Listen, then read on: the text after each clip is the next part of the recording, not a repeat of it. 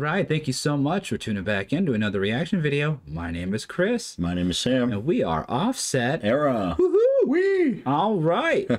And as you've seen in the title, we're bringing back The Warning. And this time we get to check out 21st Century Blood. This one's the live version at Dakota. And if you're just tuning in, this is our live reaction series from that entire performance. We're going through every one of the songs in the playlist. Yep.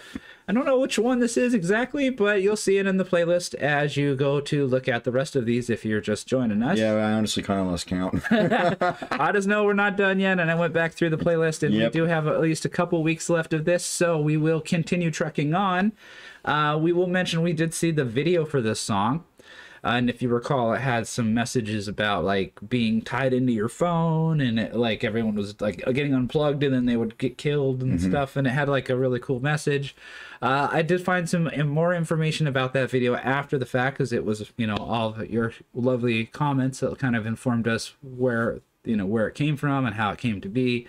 The video did win a certain amount of awards. It was actually crowdfunded. I didn't realize that, and that's why they had such a nice big budget to come out with that first song. So very cool that they were able to draw on their fans to help pay for the video. It's always a smart thing to do, especially if you're a, you know, somewhat popular band. Today we get to actually check out how they pull it off live. It's been a while since we've heard the song, so it might be kind of fresh hearing it for the first time again, but I'm sure once we start listening to it, we'll remember how it kind of went. So since we've checked out the song, we don't really need to look at the lyrics. Let's go ahead and jump into some of these comments about what you guys think of this performance. If this was 1983 and MTV still played music videos, this would be aired all the time and The Warning would be megastars. That's ironic considering they just played at the VMAs. Well, that's all the comments from 5 years ago. They didn't know that was ever coming, man. They'll get there even without that help. Keep rocking. Well, they like I said, they just played the VMAs. So I think they're helping MTV, to be honest. Yeah. Well, MTV would help themselves if they actually, you know, started playing music again. Yeah, or had any kind of music-related content other than live stupid reality shows. I was just about to say that. I think we can all agree. That's where MTV went wrong. That's awful. Anyways, this one says, "I'm in love with The Warning. Their music rocks, especially their live performances." I have to agree with that. Yes. Yeah. One of the best live versions of this great song. Okay, I can't wait to check it out. What else we got? Love this performance, a primary example of how good The Warning are at playing live. Yes. Warning, you are amazing. Keep up the good work. Keep up the hard work, ladies. Amazing job. Thumbs up, up, up. And I think with that one, we can go and jump into this. And welcome to the channel to anyone who's jumping in with us. Yes, welcome indeed. No splashing on the no splashing in the deep end, no diving in the shallow end. And welcome to the Ool. Notice there's no P. We'd like to keep it that way. All right. all right, enough swimming jokes. If you're not new to the channel, if you're not new to the channel, then you know that we're chock full of swimming jokes. But you also know what time it is. What time it is, because we're not going to mention the playlist this time. We're just going to jump right in. It's time for the glorious, the epic transition. It's getting crazy up in here. All right, and we're gonna rewind to the beginning. In the beginning. Right. Back in the void with the spinny circle of death. I just got out of the void. All right, here we go. Without further ado, 21st Century Blood. The Warning live at Dakota. Here we go. Here we go. And spacebar. Yes. It worked. Oh yeah, I remember this now. How groovy it was. And that. Well, the new generation lost their salvation, another problem to be solved. Well, the groundbreakers, honey, living for the money, 21st century blood. And monopoles dying, empires are falling, we're just waiting to be crushed. Politicians trying, but we know they're lying, every tune has been sold.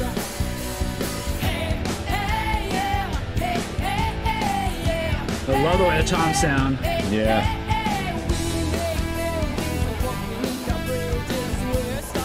Nice little running lead. It's very difficult to play at the same and sing at the same time.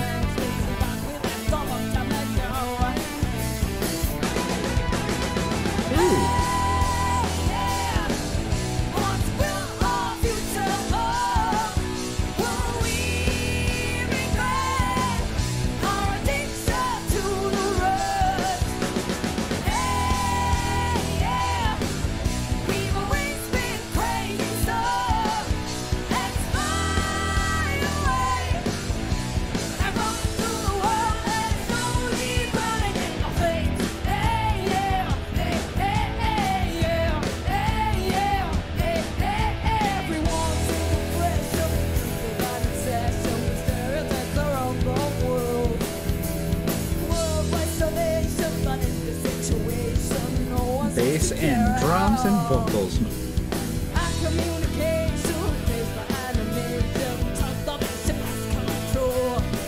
Yeah, that's gotta be tough.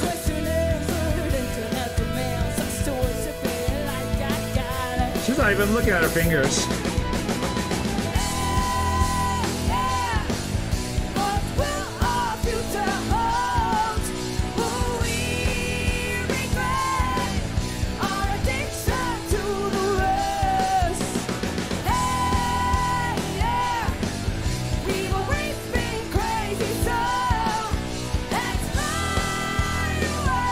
You seeing her going with the pinky there? That's pretty big stretch on a bass. Yeah, I know it's a short scale bass. Yeah, but still, the stretch, you know, using your pinky to stretch like that on a bass, whether it's short scale, you know, because the strings on a bass guitar are so thick. Yeah. Even there's, you know, I'll admit I struggle with, you know, I don't using use my pinky on a bass. I don't. You know, I struggle. Ever. I mean, I'll use it on like the, you know, I'll use it on the higher. I'll use it on the D and the G string, the higher strings, or if I'm doing like or like up on or higher up on the neck, but But you know, it's still a struggle though. It's not natural and it does not feel good. So good for her. She got some big hands. I think she's made for the bass, to be honest. See that? Look at a big old stretch.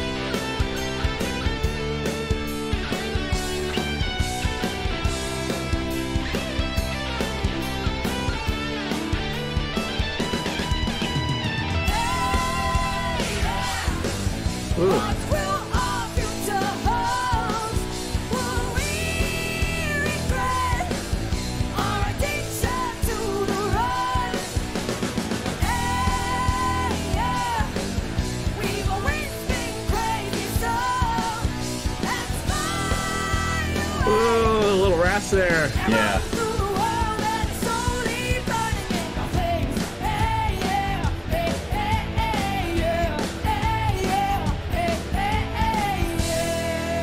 Oh yeah. They pulled that off flawlessly. Yes. Yes, they did. That was great. All right. All right, we can flip back over. Woo.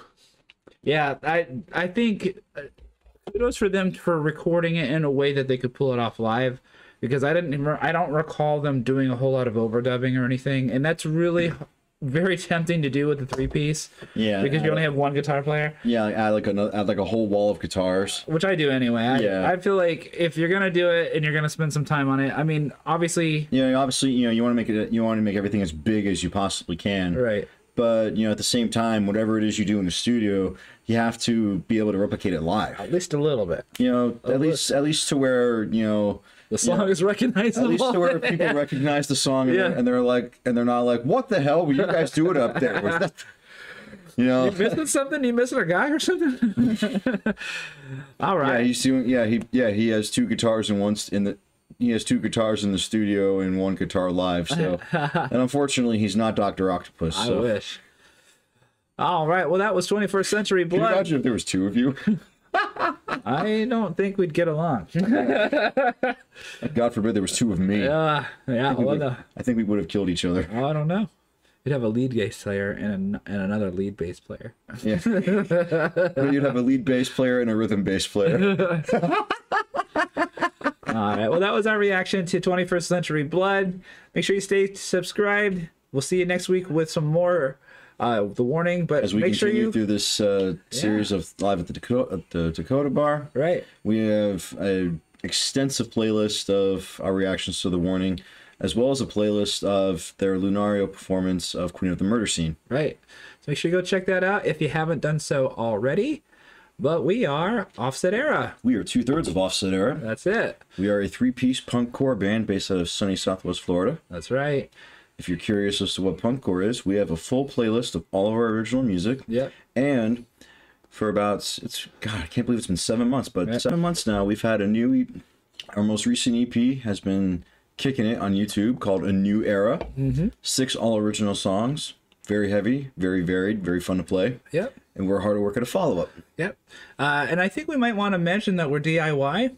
Yeah. We don't have any kind of company behind us. We do all because of our I recording. saw one of the bands that we played with a few weeks ago asked, he was like, "Hey, I listened to you guys' new EP. You guys sound great. Where'd you guys record at?" I'm like, Chris's home studio. So it's just been doing it for a long time and finally got good at it. Yeah, and the more you do something, the more you persist at it, the better you get. Just naturally, over time. But so that's another thing that we kind of know, as musicians, and as we get to comment on these reactions, is we know recording, we know production, we know what it takes, know how things are done, we know how things, what things are done to make things sound good. So we can kind of pick that up sometimes. Yeah, we have a show coming up. That's right. Show. Just when we thought we were done, they pull us back on stage. Sunday, December 31st, New Year's Eve. We're going to be at Ollie's Pub Records and Beer. There you go. It's going to be us, Ichinen, Dave Javu, Cody Autism Fucks, hell of a project, and Social Infants. Yes, good friends of ours as well. Another pop punk band, at least. We're not alone on this bill, even though we wouldn't consider ourselves pop punk anymore at this point. I was gonna say, about a year or so ago, we could be classified as pop punk with some metallic in there, some ska, some groovy hip hop stuff in there. Right. It's a whole different beast now than it was 2 years ago. Yeah, and we're enjoying the ride. Yes, we are. This is kind of like a second wave. So I think at first it was like a little bit of like a weird shift, to see what we could incorporate into the Offset, but still make it recognizable to people that know us, so they know our music and enjoy our music. And I think we've been largely successful at it. All right, I think that's it for this one. Thank you so much for liking, commenting, and subscribing. Let us know what you want to see in the next one. We'll see you then. We'll see you there. Peace out.